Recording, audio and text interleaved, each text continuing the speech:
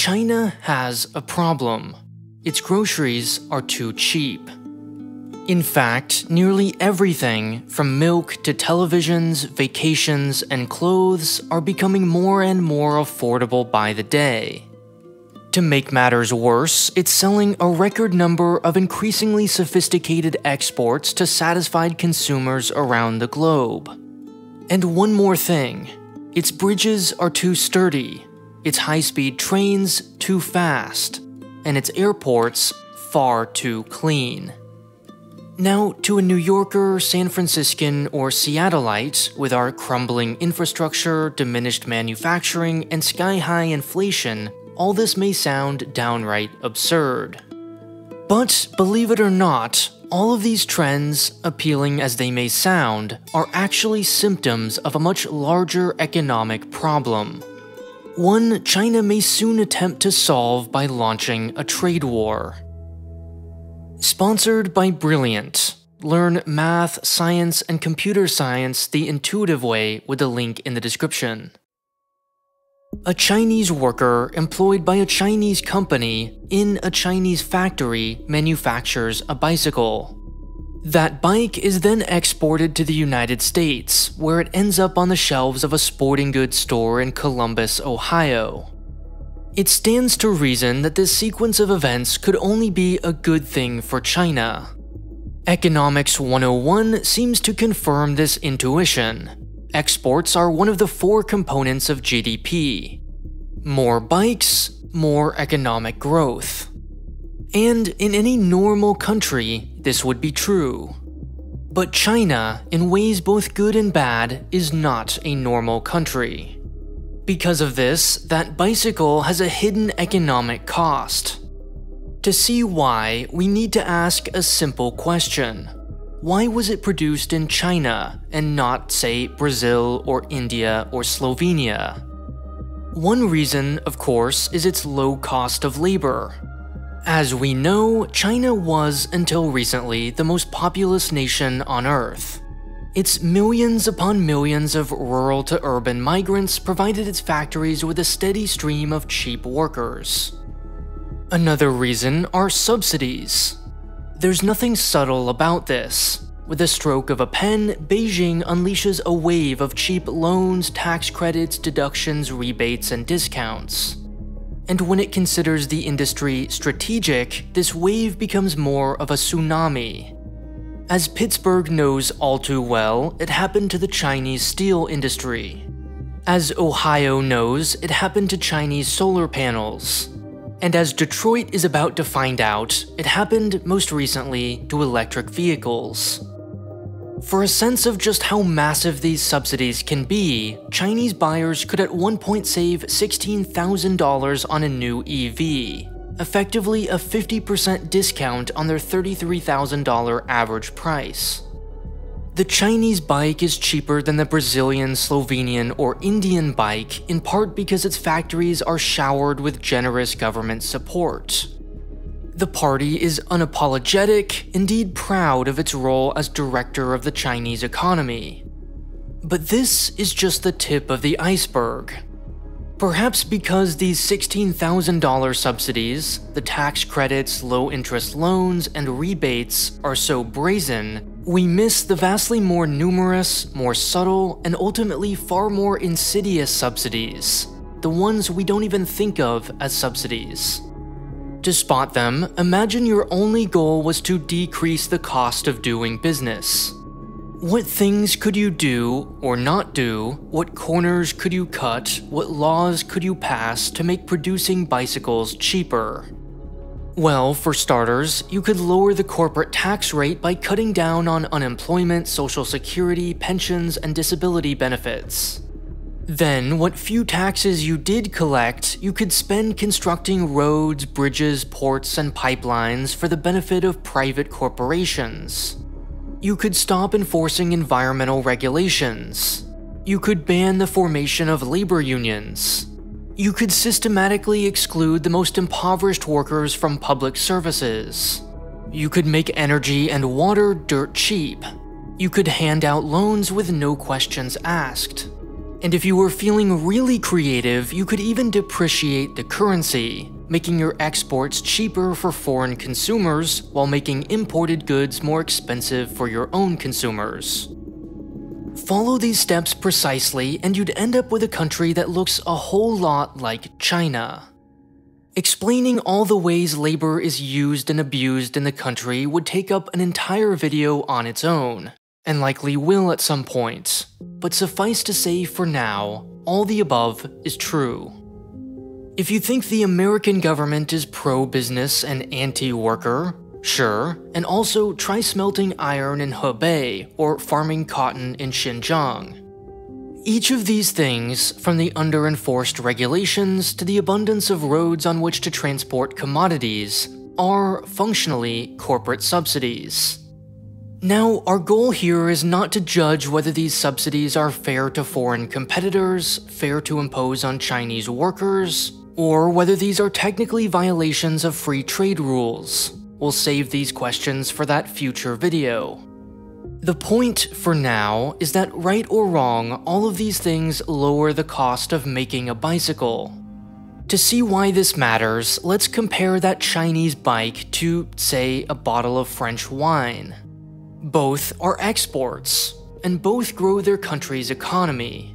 But there's a crucial difference. The wine was produced in France because of its natural advantages. By converting free sunshine and superior soil into high-margin champagne, the French farmer creates profit out of thin air. This is a textbook, albeit oversimplified, example of what an economist would call comparative advantage. Whereas the bike was produced in China thanks in large part to all those subsidies, both direct, like tax credits, and indirect, like a depreciated currency. Of course, China has advantages too. With or without subsidies, it would surely produce some fantastic tea, rice, and porcelain. But it's no coincidence that this one country produces the world's cheapest bikes, televisions, toys, and clothes. And it's not just its hourly wage. Now, you might be thinking, so what? If we're setting aside fairness, ethics, and rules, why does any of this matter? Natural or artificial, these exports have clearly made China a far richer country over the past 30 years just the same. Well, the problem, as the Peking University professor of finance Michael Pettis has repeatedly emphasized, is that these subsidies aren't free. While both the wine and bike increase their country's exports, the latter also decreases China's consumption, another component of GDP, in the process. This is that hidden cost. That's because, ultimately, Chinese workers pay for all these shortcuts, rebates, credits, and other pro-business policies. First and most obviously, they pay in the form of lower effective wages. They work longer hours, they get paid less, and they have fewer benefits. In other words, they have less money to spend, decreasing domestic consumption. But it's much worse than it looks. Of the tiny wages Chinese workers do earn, they also can't spend as much of it. With such meager pensions, with such weak unemployment benefits, and with such difficult to access public health care, Chinese workers have no choice but to save for a rainy day. Americans stash away about 19% of their paychecks, the French 23%, and Canadians 24%. Chinese, on the other hand, save almost half. Rather than buy more TVs, cars, or computers, Chinese families do what anyone would do in their shoes, knowing they're on their own. Save in case they get laid off, sick, or, gasp, retire. Again, sacrificing lower consumption for higher exports was a deliberate trade-off made by Beijing. And make no mistake, it paid off handsomely. Just look at this incredible growth. There is, however, a catch. Not all growth is created equal. Being the world's factory is a great gig when you have willing and able customers. But customers aren't always able. During the Great Recession, millions of Americans were laid off, demand for goods collapsed, and Chinese factories were left sitting idle. Nor are customers always willing. As we'll see, the United States increasingly sees a strategic interest in limiting its trade with China, even though its goods may be cheaper. Put differently, with exports it takes two to tango, whereas domestic consumption is much easier to control. And China sure does love control. By shifting its emphasis from these fluctuating, unpredictable, and politically fraught exports over to domestic consumption, China's economy would be much stronger and more resilient. None of this is rocket science. Beijing has known what it needs to do for decades. And it was well on its way to transitioning away from exports, seen declining here between about 2005 and 15, and toward consumption, seen gradually rising here over that same period. Then, a pandemic happened. Americans, stuck inside with nothing to do and thousands of dollars worth of stimulus checks, indulged in some retail therapy. We bought new chairs, computers, video games, yoga mats, dumbbells, and bikes. Thus, after over a decade of slow decline, China's factories started working overtime, reversing years of progress away from manufacturing. Still, surely this was only a brief diversion, a momentary setback under exceptional circumstances. 3 years and many lockdowns later, Beijing opened the floodgates, very suddenly and very dramatically easing restrictions. After well over 1,000 days of bottled-up pressure, China finally unleashed its 1.4 billion consumers into the world. Having waited so long, surely they would spend with a vengeance, buying up property and flights, watches, and iPhones like never before. Right? As we now know, the answer was a resounding no. That surge of demand simply never arrived. In fact, quite the opposite. While Chinese travelers went back to flying, they're increasingly opting for economy over business. And while its malls filled back up with shoppers, they're more often leaving empty-handed. It started becoming clear that something much more fundamental was going on. For one, China's population has begun to shrink. The flow of cheap migrant labor is depleting, and the country as a whole is rapidly growing older. Second, middle-class China's singular and once foolproof investment opportunity, housing, is finally declining in value. And that's where we're at today. Youth unemployment has reached a new high. A third of Chinese office workers say their salaries have recently fallen. And consumers are buying so little that companies from Apple to Tesla have started discounting their prices. Now, economic growth is not as important to China as it once was. You can see that clearly here. Still, factory workers need something to assemble. Construction workers need something to build. And at least some growth is needed for it to someday catch up to the US. Normally, when in doubt, Beijing channels this surplus capital into building new roads, bridges, ports, factories, and trains, formerly known as investment. That's what it did during the Great Recession, when its factories had nothing to make. But today, as you'll recall, its bridges are already sturdy enough, its high-speed trains already pretty darn fast, and its airports already about as clean as can be. Strange as this may sound, that's a real problem, because it does need somewhere to put this money. So, how can China still grow its economy? What options are left? Well, there are basically two choices. On one side of this fork in the road is the right way, but the hard way. What Beijing should do is radically restructure its economy from top to bottom, replacing exports and investment with domestic consumption. It could, for example, make families feel secure spending more of their paychecks by providing more of the public welfare you'd expect from an upper-middle-income country. But this path is every bit as complicated as it sounds. It's complicated ideologically because the party is philosophically opposed to bottom-up stimulus. It views consumption for its own sake as wasteful and government welfare as encouraging laziness. It's complicated politically because this restructuring would shift the balance of power toward individual consumers. And it's complicated practically because China would have to orchestrate a rise in consumption with an equal and simultaneous drop in exports. This restructuring would eventually make its economy stronger and more resilient, but it would require taking huge risks in the process. Then there's the easy path, applying an economic band-aid rather than addressing the underlying disease. In this world, China could dump its surplus capacity onto global consumers, taking the cars, TVs, and solar panels it can't sell at home and shipping them overseas to Toronto, New York, and Paris. Put differently, China could simply export its problem, handing it off like a hot potato. And this, it seems, is exactly what it intends to do.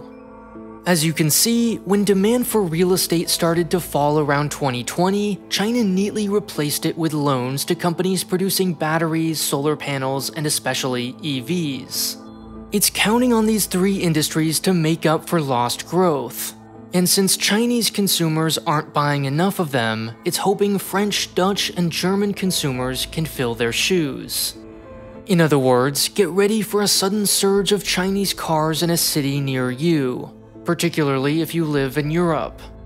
China's largest EV company, BYD, recently bought this giant cargo ship for the sole purpose of shipping its cars abroad, and it plans on buying 7 more over the next 2 years.